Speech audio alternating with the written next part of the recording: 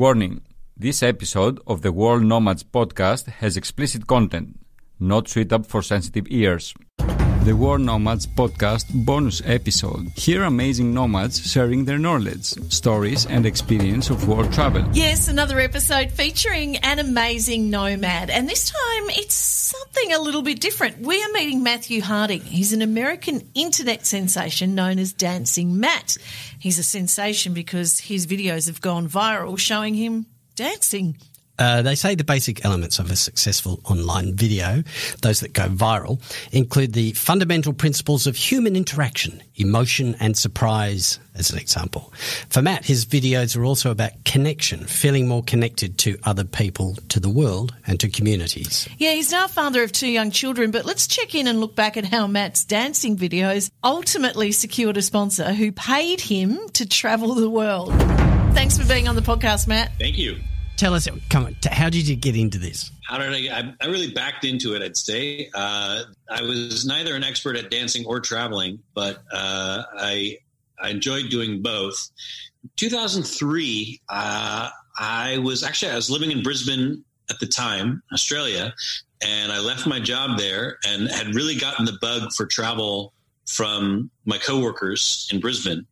And it's more of the gap year and all that, which is not something that I'd grown up with in the States. I learned about just kind of going somewhere without really having a plan and working your way through, not having everything, booked and lined up in advance, but just kind of wandering. And that really excited me. And so I started doing that a bit.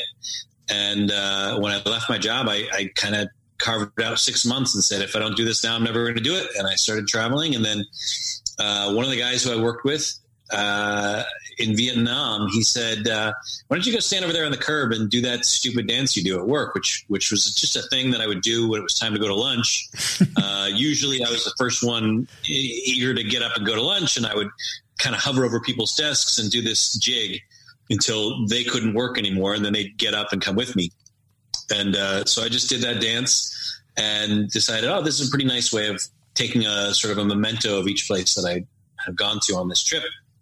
And this was in the early days before YouTube, before digital cameras were really prevalent. Mobile phones didn't have cameras yet. So it was right at the beginning of it being possible to do something like that. And I just got to be the person who did it first, and it became known. And when the video got seen, I found it on YouTube years later, and people had this really strong reaction to it. There was something in it that I didn't know I was putting into it that triggered this feeling of wanderlust and freedom. And so I got to keep going and making more of them. Just explain. So your mate got you to do the dance on the corner, filmed it, put it up on YouTube, and then someone that became your sponsor sent you around the world to do this dance? Right. So I made that first video and then found it on YouTube. And when I found it, it had 600-some thousand views. And I wanted to crawl under my bed and hide because I thought this was, I was really embarrassing. Everybody's watching me dance like an idiot. And then as it turned out, that wasn't the response at all.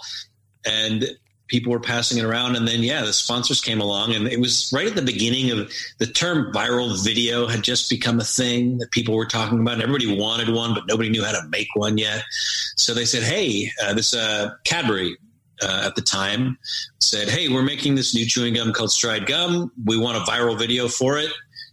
Would you travel around the world and make one? And I said, are you going to pay for it? And they said, yes. And I said, then sure. And so I spent a good chunk of the next year wandering all over the planet, just going everywhere that was on my list of places I always wanted to go and never thought I'd get to. And all I had to do when I got there was dance for 10 seconds, and then I could go on to the next place. Not like Fred Astaire either. It's a kind of weird Running Man snap thing, isn't it? We'll put a copy of the video on the show notes, but just for people listening right now, can you describe your lunchtime jig? Oh, geez. Okay. Well, it's just, okay. You know how you ask a 2-year-old if they can dance and they say, yeah, of course, because every 2-year-old knows how to dance. And then you see what they do. I pretty much never stopped doing that just kind of jump up and down and swing my arms and swing my legs. And for some reason, I snap my fingers. It's really arrhythmic. It doesn't make any sense. It's just what I do. And I think everybody's sort of got a thing that their body naturally does if they just don't worry about it and let it happen. And so I just did that. And the essence of it is it's so freaking annoying. It makes your workmates want to go to lunch with you. It's very difficult to finish what you're working on when I'm doing that dance. So these workmates, let's go back to Brisbane in Australia. Did they, get wind that you were working for Stride Gum, or Stride Gum had picked you up on the basis of this annoying dance, and you were, subsequently going to 39 countries in 7 continents? What was the reaction? I don't know if I can say it, and I'm tempted to try an accent, and I should not do that. Oh no, please do. Yeah, please. Go on.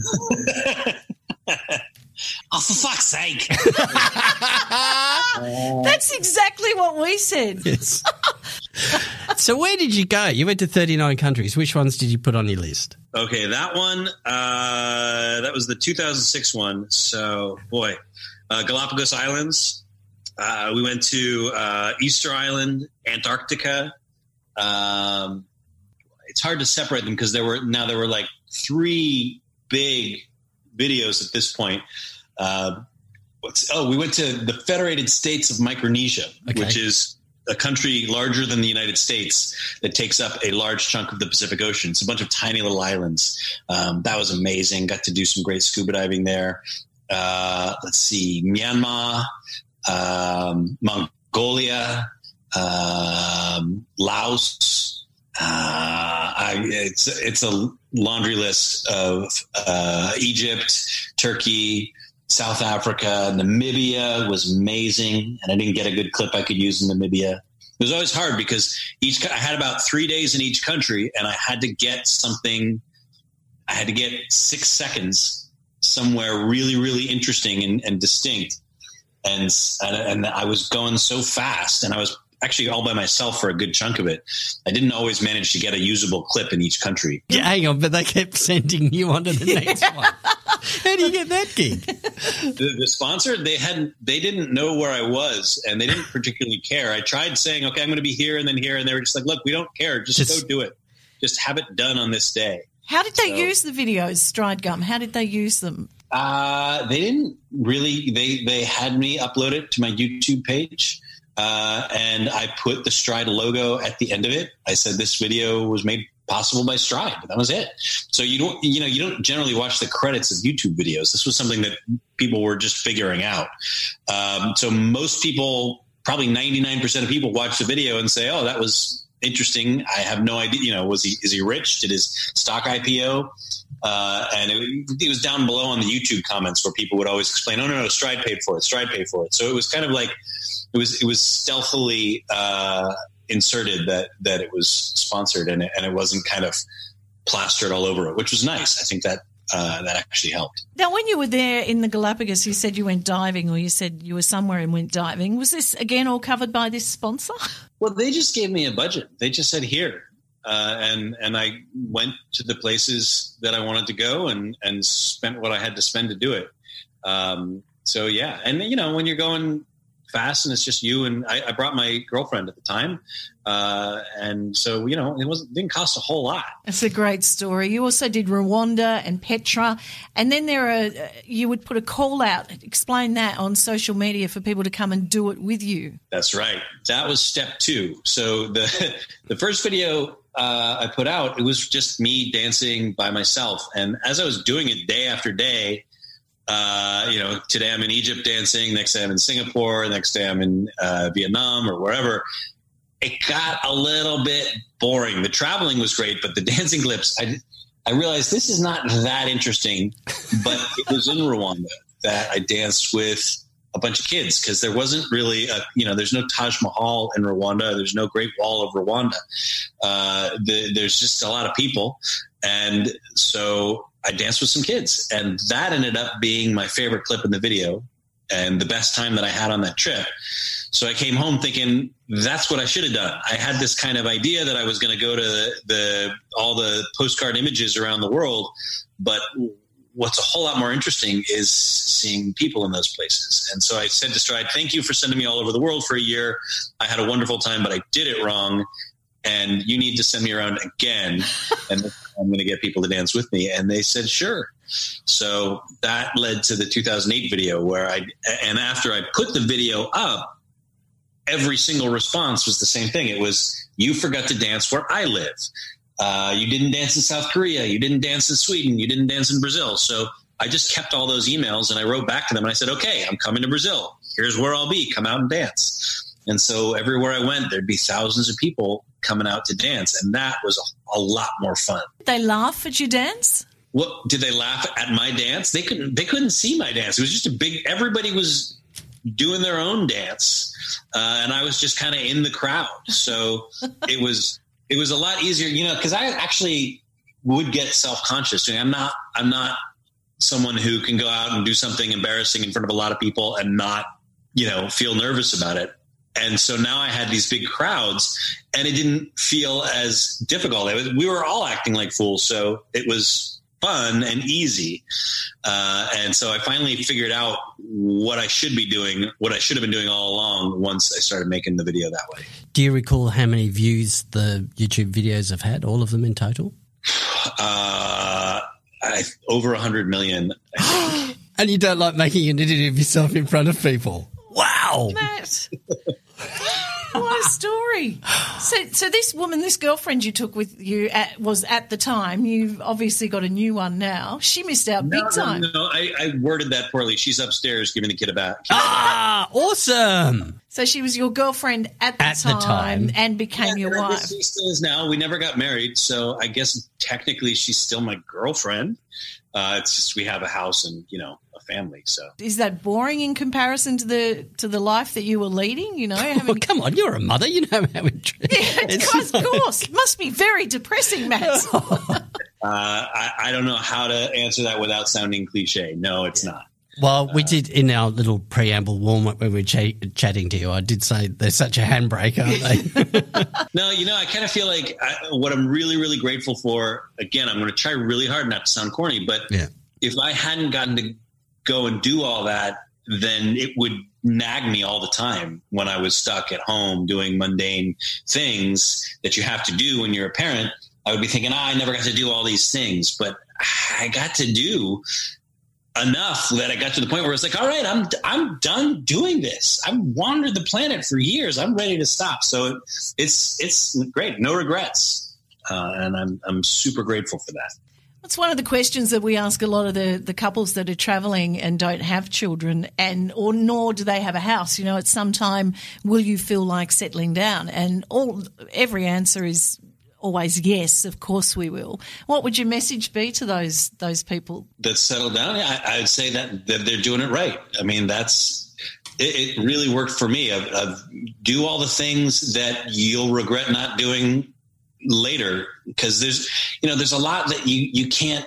There's a lot you're going to miss out on in life if you're wandering the whole time. You got to sort of stay put and build a foundation and I think that they're doing it in the right order if they kind of, go through their list and do everything and say, all right, did that. Now what's next? And there'll be time for it again, and I'm getting to the point now where they're able to travel now. Finally, it's really easy. I've gone to Iceland with them. I've gone to, we went to London last year. We're planning a trip to Singapore, and they're great travelers. So you just got to go through a couple difficult years of just changing diapers all the time, and then you can get back to it. Are they old enough to have seen the videos? Have they seen Dad's funny dance? The videos are what they became is, toenail clipping videos. So when you have little kids, you got to clip their fingers and their toes all the time. Very difficult to get them to sit still. And for some reason those videos, I recommend this to any parent, has a magical power to get kids to sit still while you clip their nails. So that's how they know it. It just sounds like a bizarre story, but it's also very true. Yeah. You could think about doing a family dance. That's right. It has occurred to me. I have one. So, the thought occurred to me before they were born, and then you have them, and they are who they are, and you don't get to say, "Come on, we're doing this." One of them is pretty shy, and then the other one I think would be up for it. So I haven't figured out how to navigate that yet. Just don't tell them about the 100 million views. Well, yeah, there's that. That's the other thing of like, man, that no kid's ready for that. I'm really glad that whole experience of kind of the blowing up on YouTube and then it's hot for a day and then it's over. Like that whole emotional roller coaster happened when I was in my 30s and I was prepared to deal with it. But I've met a bunch of these other YouTube stars over the years because there is like a secret underground network of us. And a lot of them had much harder times of it than I did. It was a little more controlled and planned in my case. Sometimes it's just like, you film your kid in the backseat of your car and he's just been to the dentist and he's drugged and a weird thing happens and then you're known for that forever. And it can be painful and destructive. So I wouldn't want to sign my kids on for that. I've actually got a little home video of my daughter when she was about 5 doing she was using the photo booth. She was using photo booth and she was singing The Lion Sleeps Tonight, and over and over and over. And then just absolutely, wetting herself, laughing at herself as well. And my son, who's slightly older than her, he's going, "Oh, we should put that'll go viral." And go, "Yes, it will. That's why we're not putting it on." That's a big call. I get that. Mind you, if I do release the video, if it gets me to travel the world with her singing The Lion Sleeps Tonight, everywhere around the world, I'll do it. Exactly. Fantastic to talk to you. I love the story. Thanks so much, guys. Okay, we don't have to show it, but can we at least just take a little listen to your daughter from that video? Yeah, okay, here you go. And I'm going to sing a song for you. The lion sleeps tonight.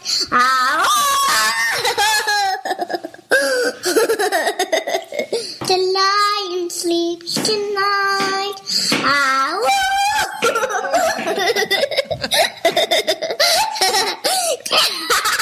Very cute. Very, very cute. It goes on for 6.5 minutes, exactly like that. So it was allowed to go on for 6.5 minutes. No, we were trying to shut it down, I promise you. Well, by the way, when asked about other dances that have gone viral, Matt says all fortnight dances are banned from the house. Flossing and dabbing are forbidden. The kids can do it at school, but they can't bring it home. But I didn't ask about the latest craze, the triangle dance. So the triangle dance, 3 people stand in a triangle with their hands on each other's shoulders, and then you jump forward, sidestep left, sidestep right, jump forward again in unison. So there's always somebody jumping forward. Yep. Okay. Yeah. We had a go at it here at World Nomads headquarters in Sydney, as did our office in Cork. I think they've got an advantage that, the bit of Irish dancing that may have helped there. Exactly, okay. Exactly. We'll put that and Matt's efforts in the show notes, so have a look. Now, if you're an amazing, or if actually nominate yourself. We've had someone nominate themselves as an amazing nomad. Yep. Don't hold back. It's okay. Exactly. Or if you know an amazing nomad who demonstrates discovery, transformation, love, fear, or like Matt, connection, email podcast@worldnomads.com. You can get the World Nomads podcast on iTunes or download the Google podcast app. Look, can you please subscribe for us and do some rating as well? And most importantly, word of mouth. Please share and tell your friends about us. Next week, we take you to Bhutan. Amazing nomads. Be inspired.